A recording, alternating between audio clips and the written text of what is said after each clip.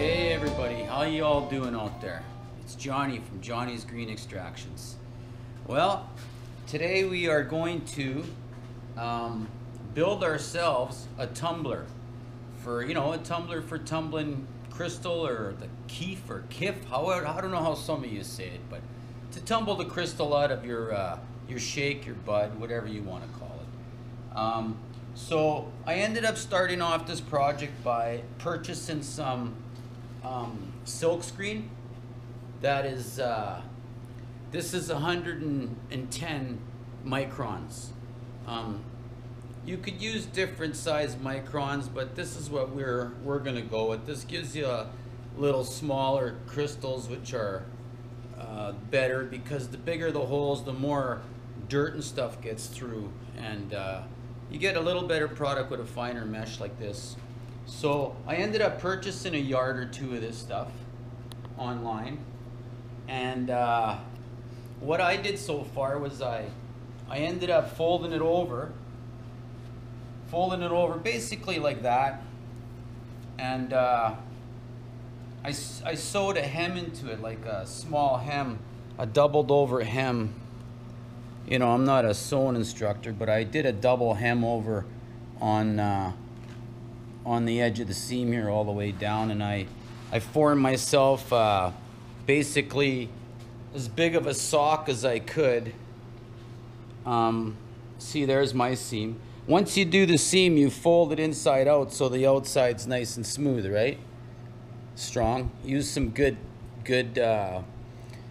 sewing thread so it doesn't come apart on you. This is super strong, actually. So what I did now is I made myself this tube. As far as the length goes, well, that I'm gonna figure out, because I gotta basically figure out how big of a container this is gonna fit in, like a plastic container. So I'm not sure if it's gonna be this long or this long or this long. Depends what I can find. So my next step on getting this ready was gonna be, by the way, this same mesh that I bought here, I have this old rolling tray, and I recently burnt a few holes in it by smoking over top of it and stuff, but I just replaced the mesh on this one, on this old rolling tray here, and you can see the crystal that it's getting on here. It's a pretty nice fine stuff. That'll be a nice powder to smoke there. So just another tidbit. But getting back to this, so what I did after I made my tube, the sock like this, I ended up figuring out myself how to count a round hole with a jig here, and with the jigsaw, with a little jig I made, just to go around and make a circle like this. So that's gonna fit this, a wooden plywood circle that's gonna fit on the inside diameter of this here. Okay, inside. But I tried mine, and mine's a slight bit big, so I got a sander. I'm gonna go round and round on it and take a little bit down. But first I'm gonna cut the other one, and cut another one, and then I'll screw them together, double them up, and then I'll sand them so they're both exactly the same. And from that point there, I'm gonna demonstrate and show you guys how to go with sort of the second step on this project, like how to make the frame to go in there and stuff with got these metal rods here.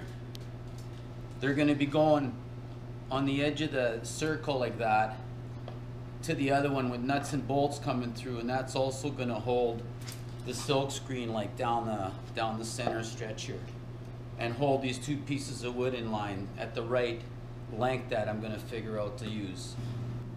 All right, guys, so I just wanted to show you how I kind of made this little jig here. I just bent a piece of metal. I drilled a hole in the center, and I needed basically a 10-inch circle, so I just went 5 inches from here to the blade, and I just held it on with the vice grip for now, see, so it gives you a nice round circle. If you don't have anything else, I didn't have much here for cutting a circle, so Yeah, this kind of worked pretty good, so I just kept working our way around.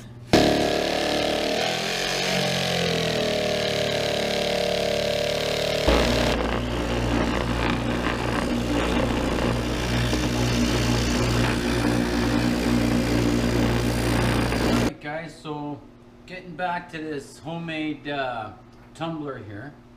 I've got to this point here. I ended up cutting two nice circles out of wood.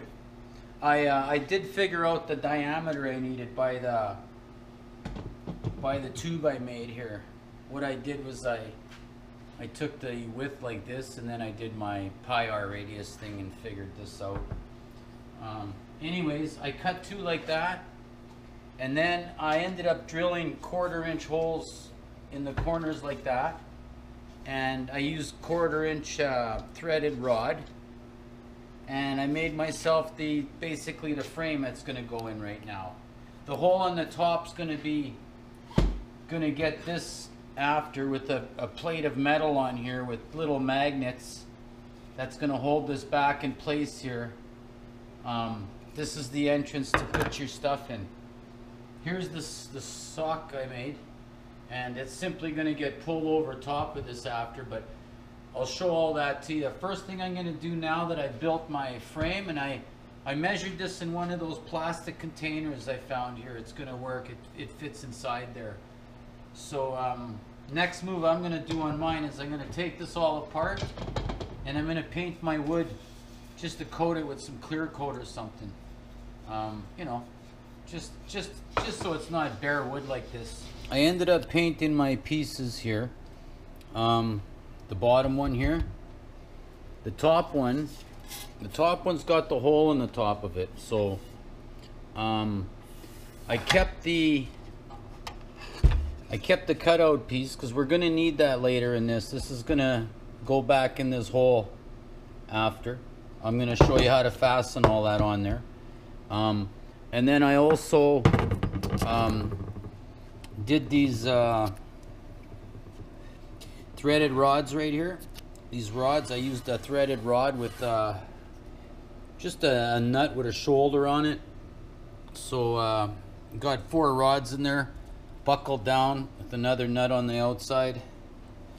And then what I did was I ended up, when I tried my sock here over top of my rings here, I found that it was I found that these rings could have been cut just a little bit bigger to make this a little tighter on there.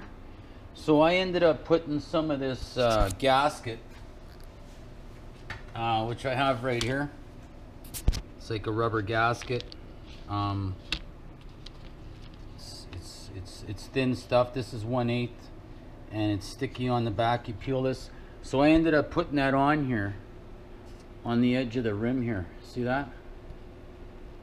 So now when I pull my sock over top of this this whole thing here, which I'm going to do right away, I'm going to put my mesh, my silk screen sock over this, and then I'm going to fasten it on the top and bottom edge here. I got this stuff I'm going to use, but when I get to that step I'll show it to you. Alright, so I ended up using this, where's that stuff I had here? Yeah, I used this kind of an edge in here. I'll show you. All it is it's an upholstery edging. I ended up folding mine in half, and then I folded it in half like that, and then I ended up stapling it on top of the one edge here. I don't know how great you can see that, but worked out pretty good. I stapled it all the way around so far. Here, could you hold this for me? And I just want to show them that I'm slicing this this silk screen off now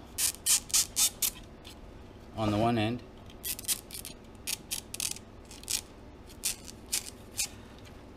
This is not a very great blade I'm using. It's so old. Anyways, watch you don't slip and end up cutting your mesh on the drum side.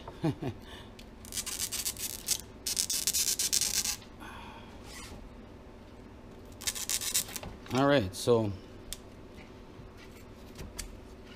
a couple loose hairs here. I'll just end up probably taking a lighter or something and just. So now I got the one side all buttoned up. Doesn't look too bad at all. So now what I'm going to do is I'm going to end up pulling on this end nice and taut. See that? Giving it a little bit of a tautness to it. And I'm going to do the same thing. I'm going to staple that edge. I'm going to need some help from another partner on this just to get it tight while I staple it. Pulling up on it like this. Okay, so once we got this drum built, I mean, there's a few more things I'm going to show you how to add the ends on here, or what I want to do with mine anyways to get it tumbling in a box. But we'll work our way there. We got this one all together. This is my drum here now, all finished off. Look pretty good. It's pretty taut. It's actually pretty decent. I like it. I'm pretty happy with it. Yeah. Should work good. But I'm going to, I'm definitely going to show you the next step on how I ended up putting, what I'm going to do for the two ends of this thing to make it rotate in a drum. All right, guys. So I ended up figuring out my lid here. I put a row of gasket. I have this small gasket. I think I showed you earlier in the film. I ended up, because of the saw cut from the blade, this lid's a bit small, so I ended up using this gasket. I'm gonna just push it in and show you. Okay. So yeah, I put a little row of gasket on the edge there, and now my lid seems to fit in this hole really nice. And I also fabricated this little, you know what this was? This was a chrome bolt I had. I ended up, I'll show you the piece I cut off here. This was a chrome bolt I started off with. I'll show you. I ended up cutting that off, and just left the end here. And then I had a collar like this, which I have some of these sort of things like this from my alternator and my working on my car. I just had some spacers like this, so I ended up using one, a little one that I had right here, as you can see it on there, and then before I welded it on this stem on the back side here where you don't see it underneath the wood, and then I simply just put a nut on there. So this is going to be the one end of my unit that's going to just sit in a little notched out deal where it just spins in there. It's not the drive side, it's just going to be the spinning side. So I mean, you can do whatever you want. You basically got to get some kind of a rod out the end of the piece here, and I just put a stopper like that on there so that wherever this thing's rolling after, it's not going to be rubbing right against the wood. It'll be a little bit away like that. Okay, so I found this little convenient little 12-volt motor that's like in a little gearbox. It came with this, no, I don't have it no more. It came with a wheel on here. I ripped it off, but I ended up trying this when I got home on a power pack. I'll show you. Just give me a second here to grab it. I ended up having this power pack from this power pack was actually from a vaporizer I have, and it's got 19 volts coming in the output, and I hooked up the wires to this here to try it out, and I just lucked out. This thing sort of spins at exactly what I want it to, and it's really torquey with this little motor because it's in a gearbox here. But that's something you would have to find on your own if you're building a tumbler like this. You'll have to find some means of being able to turn your tumbler. I mean, you can get creative and do whatever you want. But this worked out pretty good for me. There's 4 threaded holes there. I'm gonna take this over, and once I find the right tub, that's gonna work for me, I'm simply gonna kind of like mount this thing. I'm gonna mount this thing, you know, right on the box, and then the shaft should stick through because it's just long enough. I'm just trying to figure out now how I'm gonna go from this little shaft to my wheel here to turn it. So I'll keep going on this, but I'll show you what I come up with, and we'll go from there. All right. Oh, and another thing I discovered when I got home today was this. My cloth on my tumbler here, it wasn't as taut as I wanted to go, because I pulled it tight when I was stapling it, and I thought, oh, I got it as tight as I could. But then all of a sudden I was looking this thing over, and I realized that all we have to do is like loosen the nuts a bit, or loosen these nuts a bit, and turn the bottom nuts up and the bottom ones down to actually stretch it, to stretch this thing out, because it's on rods. So I did that, and now my tumbler's got a nice taut feel to the silk here. So yeah, really happy about that. If I would have known that right at the beginning, I would have left my rods a little longer so that I could adjust it. So now I'm kind of half in the nut only on these because I raised it. So because I don't have any new rods. But yeah, if I do this again, I would make the rods longer, and then I would just tighten it all up till you're nice and taut, and then cut the rods off after.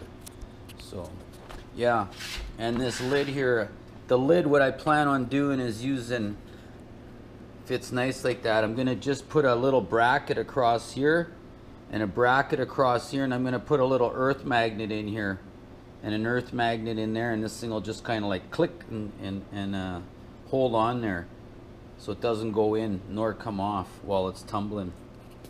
Okay, so I'm gonna be going out to try to find myself a suitable tub now to buy to mount everything in. I gotta find one that's about, I measured my container, or my wheel here. I'll show you. So I measure mine out, and it's about, my wheel here is about 20, almost 23. So I'm gonna try to find a box that's at least 26 inside dimension. This one I have at home here is only, it's kind of shy, it's only 24. So I'm gonna find, go shopping for that, and once I get that, I'll show you the rest of how I'm gonna build mine. All right. I tried to figure out here what I was gonna do to drive my drum, and I'll show you what I ended up doing here a little closer up. I went to Canadian Tire, which is here, and I don't know if anybody's got, everybody's got a Canadian Tire, but I bought a flat piece of steel. Looks like about 16 gauge. Yeah, I think that's what it is, 16 gauge. And it's just a piece of flat. Okay, I bought that, and I bought myself a piece of this rod, 3/8 rod, or square rod, I guess you'd call it, square stock, 3/8. Okay, boom. And what I did was I made myself, out of this flat metal here, I made myself a little flat piece here. Okay, and I took a piece of this rod, and I got myself a piece of rod welded onto this flat here, and then I drilled four holes in it. So where I'm going to place that now is on this drum here, right here. This is going to be on the back of the drum now, like that. See that? Got to find a nice center, and that's going to be the drive side.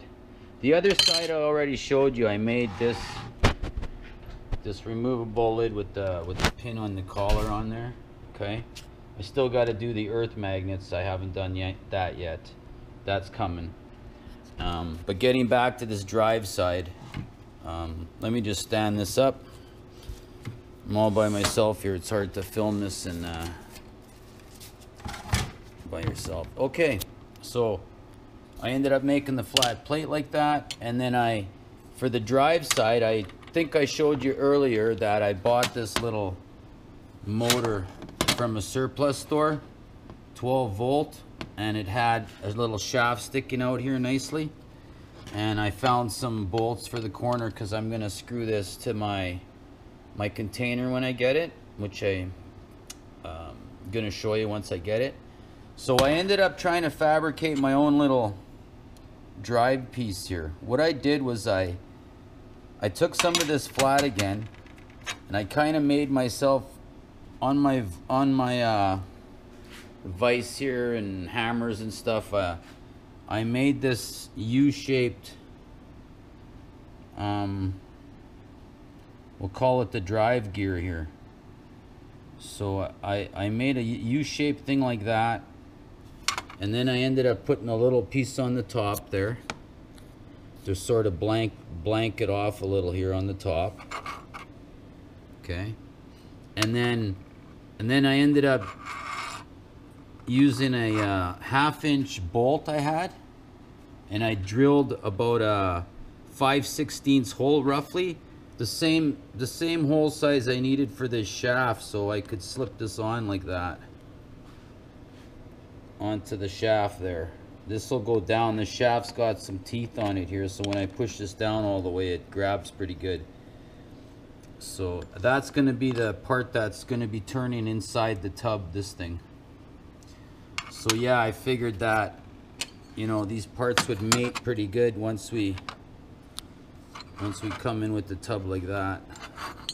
This thing will land in there like that and turn the drum, and you'll be able to lift it out of there because of the notch in it here. Because of that notch, you should be able to like take it and slip it in there, you know, and then land the other side on the pin. So yeah, but you can do whatever you want. I'm just showing you the way I went about mine. Okay, so yeah, once I got it all mounted to the drum, and I'll show you further. So like I showed you earlier, I went and bought a chunk of that 16 gauge flat stock just metal, and I happened to cut all my pieces out of here. The last one I cut out was this one here. So I made myself a bracket. You know, I just got creative for the drum to sit in here in this slot here. So I just V'd it a little bit on the top like that, and yeah, I just figured out the distance here. Once I found a tub, I went and got a tub here yesterday, and I needed one that was almost 28 inches inside. So I happened to found this nice clear one here. I'll go a little further back. That clear tub, and I ended up finding this one because it suited the length of the tube here I was looking for. So since the last time I talked to you guys, I ended up making that bracket. I ended up showing you this little drive, the way I made this, so you can hook the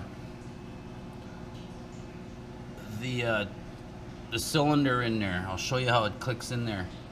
And then I simply was able enough just to screw my motor right to the plastic. See there at the 4, you can see right through it. So I happened to just luck out and find this little motor like this. I know they got a few more at the store for $14. The plate of steel was about, oh, I don't know, 15 or so. The tub costed me about 25, and the silk screen was also about 25. And then I had the plywood and the metal rods and the nuts and the bolts and the little things. And of course I also had a welder to fabricate this part here with my welder, you know, like the little bit of welding I needed to do to make it work. I didn't need any welding on that, of course. It just folded metal and cut. And then since then I also made a little stopper here on the lid. You see how I did those there? I just put two little flaps like that on here. I'll show you if I can get this over here. Yeah, so I'll just pop it off. So I popped it off. See, they're just on there to stop it from falling in the hole. So now when I go to put it on, I can just go down till those touch, which is quite nice. Okay. And then on the other end of this cylinder here, I did the square one. And that's the shaft that fits in that little guy there I made. Suited up for it. I finally found someone to help me with this filming, so this might go a little easier. Anyways, I want to show you guys how this slips in here now. Okay, have a look. So I made this notch on this, the square on this. I just, you know, coned it a little bit just to help it ease in. But if you can see, I just slide this in into this groove here now, and then it's going to set onto there. So here we go. Come show the over here. See how that, I just drop it on top, slide it forward and drop it in. So the removal of that the removal of the cylinder is quite easy to do. So let me turn it on. I'll show you what it looks like turning.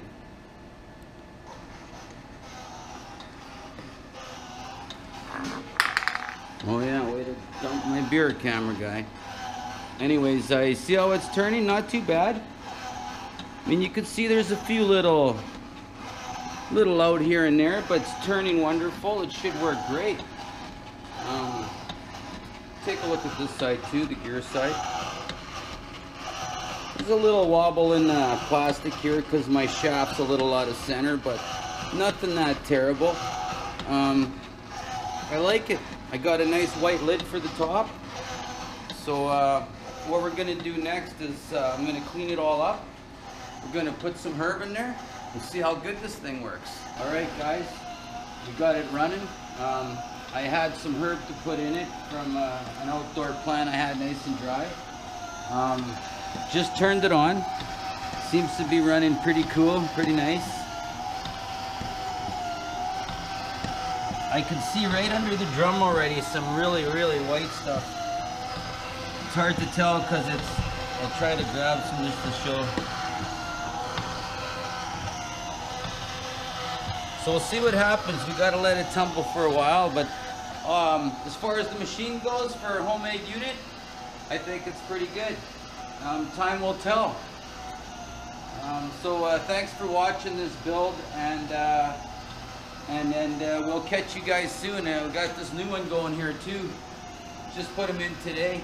The other one's at about 5 weeks flowered roughly, and going into the 6th or 5th or 6th, and this one just started. This is triggered right off the hop, and hopefully they'll only end up like that, about that tall, and just nice bud. This is all skunk, purple skunk, and Afghani, and the perp. I got about 3 different flavors in here actually. So I had this thing going for about, I'd say about a good hour, and this is what came about. Look at the lid, it's kind of staticky, so I guess it kind of stuck on there too, but let's look what's under this drum. The drum looks pretty resiny. Knock some of this stuff off there. Look at it all, wow. Ooh. Okay, let me pull this out. There